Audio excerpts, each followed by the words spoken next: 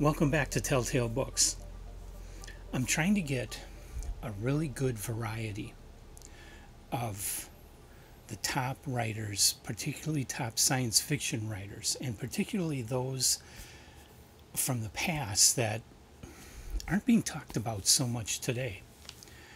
And one of those writers, although in the last few months I've noticed he's been getting a lot of attention, but one of those writers that I've always admired since I began reading science fiction is Robert Silverberg.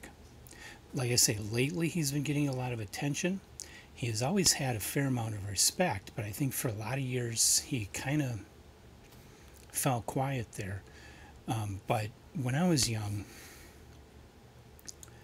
I'm trying to remember what my first Robert Silverberg story was, and it's not coming to mind.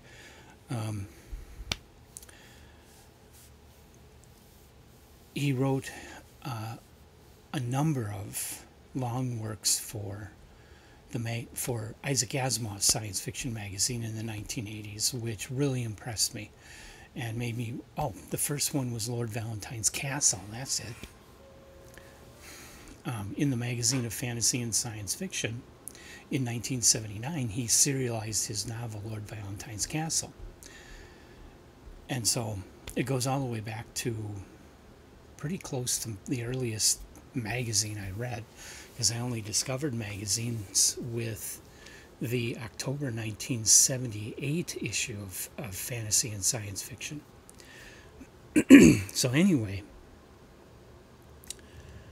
Silverberg has always been an author that I really liked. But I have to admit, I haven't read much of his earlier work. I've only read the stuff that's been published since I started reading in 1979, and I haven't read all of it at that. So I definitely wanted to add Robert Silverberg to my list of authors that I'm going backward and reading everything I can get my hands on in order of publication. Now, Silverberg makes it difficult because he wrote a lot of novels under pseudonyms for an erotic publisher. It was softcore porn in the late 1950s and through the 60s until about 1967. He wrote 2 to 3 of these books every month. It was amazing. And while I don't expect to be able to track all those down, I do have a handful of them, about half a dozen, that I'm going to try and just see what they're like. But I doubt I'll read every one of those, because they were not very well produced, and they were written super fast, so I don't expect they'll be all that good. And there are a lot of people that are collecting that early erotica right now, so the prices are up there. So it's kind of a ridiculous situation. Anyway, there's also the question of his very first short story, which is titled Where Elf the Sacred River Ran. And that was published in, I believe it's a fanzine. Yeah, it's a fanzine called the Avalonian, issue number 1 in January of 1952. I can't come across anything regarding this. The story has not been collected. The magazine doesn't exist online as a PDF the way that even the fanzines, a lot of them are out there and available. This one is not. I cannot come up with that one, try as hard as I might.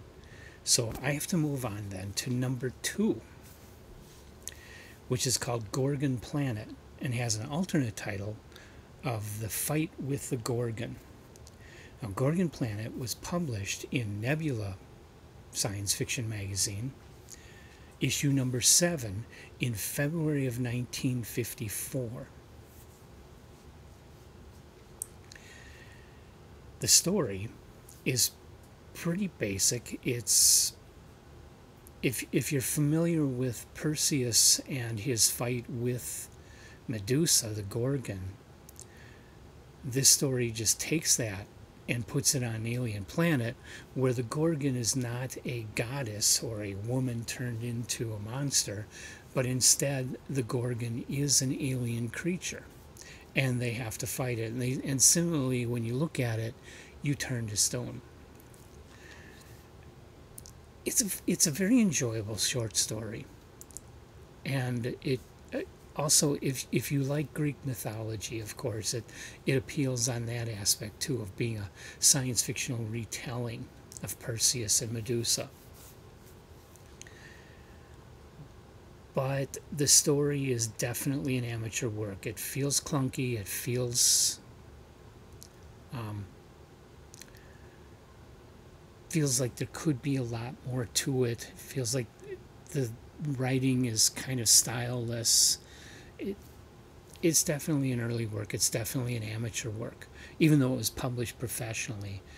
This is not what Silverberg would be capable of later on. He was too young at this time and too dumb to really do his best work on this story, and it shows. But it still is enjoyable if you have an interest in Silverberg, or just have a love of old science fiction. It's an enjoyable story to read. It's worth your time. Being just a short story, it won't take much of your time, so it's worth it to check it out and read it. So not a top tale on his first effort, but how many of them are? Very few authors are really hitting a high mark on their first story. And Silverberg's no exception. So that's number two actually for Silverberg, my first video, but his second story. Number 3 is called The Silent Colony and was published in October 1954. And so I will be talking about that one the next time that I talk about Robert Silverberg in my videos. Until then, I got lots of other great content coming. Isaac Asimov, J.G. Ballard, Philip K. Dick, Edgar Allan Poe, H.P. Lovecraft, all kinds of stuff. And I hope you'll come back and join us, like us and subscribe to us, and leave comments. What do you think of Robert Silverberg? Have you read his first story? What do you think about him in general? Let me know. I'd love to hear from you. Love to hear your thoughts about this. So, otherwise, I'll see you in the next video.